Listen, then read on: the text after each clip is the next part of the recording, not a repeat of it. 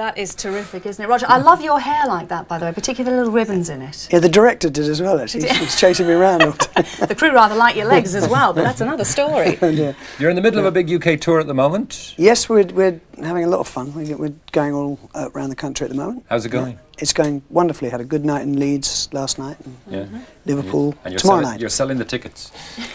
Looks like it, yeah. That's great, because is this all sort of tied in with the release of your new album? Yes, really, the album came out a couple of months ago, and this is just really sort of, we have the single, Happiness, and just sort of enjoying it, you know. Now, the single Happiness, that's the third one off the album. You've had Yes. a couple out before this, Nazis 1994. That caused a bit of controversy with Radio 1, I believe. They weren't too keen to give it main daytime play. Yeah, they don't seem too keen on me at all.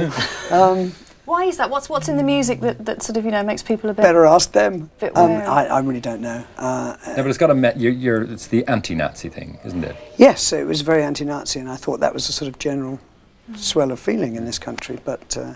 and this particular one as well is Happiness with a question mark after it. Yes, I mean, it's just a sort of simple truth, really, that I think I was losing touch with what you did really want out of life, and it came down to happiness. And you're big on the message stuff in this. I mean, you've got a Mr. Murdoch song in there. Yes, Come on, you didn't expect us not to lyrics mention it. Now. You're a bit cross about things, aren't you? Not really, no. It's just I felt that, you know, at sort of my sort of age now, I'm 45, I felt I could actually say something. Also, in a solo record, it's possible to say things that you can't do as a member of a band because you're four different individuals, and you know, you don't all think the same way about things. So when you wrote for Queen, they're very apolitical songs, obviously. Very apolitical, yeah. We were just entertaining people, and that was it. Does that connection, Freddie's loss and all that, still get you on a day-to-day basis? Oh yeah, I mean, actually sort of learning to live without him being around just took ages and ages, and I'm still not really quite used to it, but I've come to terms with it completely. Were you close when you were a band? Were you all... I mean, he's the sort of chap that didn't sort of stroll into a room without you noticing him there, I should imagine. He could certainly bring a room a light. We were pretty close. I mean, you have to be close if you're 22 years or whatever it was. That's a long time. It's the anniversary. Anniversary of his death yesterday, wasn't it? Yes, that's right. And, yes. I mean, something like that, as you say, you were all close. You were also very protective of him, weren't you, towards the end of his life? Oh, absolutely. In fact, we were working very hard towards the end of his life, because I think it helped him a lot to throw himself into his work and take his mind off the sort of horrible realities, you know. How did you feel about the media attention? Because it was pushing at the door and... Well, I thought surrounding the house and photographing the grocery was just ridiculous. And if he ever did go out, you know, shooting him with telephoto lenses from half a mile away is ludicrous, really, you know. What about you now? You're on the road at the moment in the UK. You were in Japan, where I believe you got caught in Osaka. Bit of bad weather right? you had when you were there. That's right, yeah. Bit of a windy day. Well, there was, yes, we had a concert called off. Joke. It was a typhoon or something, which turned out to be a sort of gentle breeze.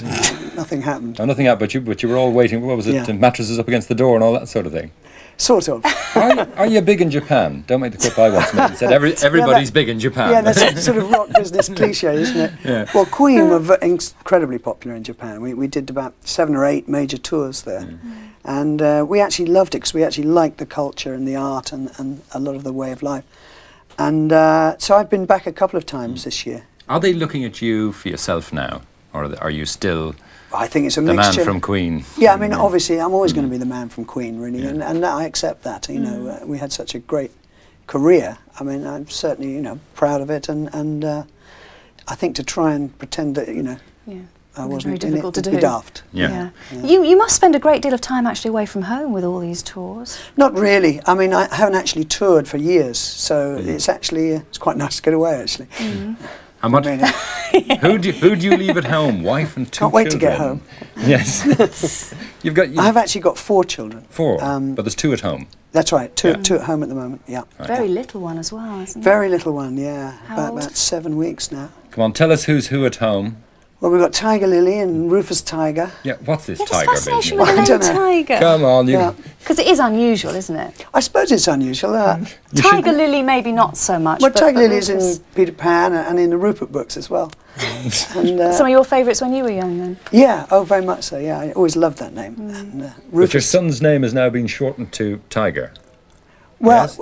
I call him Tiger quite a lot, but Do you think when he gets to school it might be just Rufus and they might drop the Tiger? I think probably, yeah. Oh, Most it's a people call shame in him a way, Rufus, because it is yeah. unusual, isn't it? Yeah. Yeah. Oh, I like that with unusual names. Ours are all a bit straight, aren't they? Where are you going after the album and the tour and everything? Because you've built up to this point. You're in the middle of the tour now, and Yeah, I'm quite looking forward to Christmas, really. Nice, sort of quiet Christmas, and Yeah. restful Christmas, and then a bit of skiing off to the slopes. and you haven't. Are you one of these keep fit fanatics? No, Like not the rest at all. of them, you know? Not at all. But You're not heavily into image or anything like that? I mean, you look gorgeous today. No, no.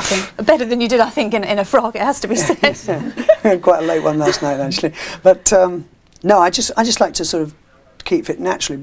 I like to ski and I like boating, and so that keeps me outdoors quite a lot. Yeah. But you're not a keep fit fanatic like Prince and all the rest of them, or whatever Oh he's calling God, himself no, nowadays. No, and no, the American obsession goes into with sort of a fitness. hellish You regime. don't need to be one that looks you look fit, Yeah. very fit indeed. Well, Well, I think he still blow dries his hair, though. I mean, yeah, it looks nice. It's a lot better than yours, actually. You could Thank take you a few very tips much. from it, I think, possibly. Roger, it's been lovely to see you. Continued you. success with the Okay. rest of All the the tour. very best. Liverpool and with the tomorrow album, night. That's and right. the single yeah. too. Very cool.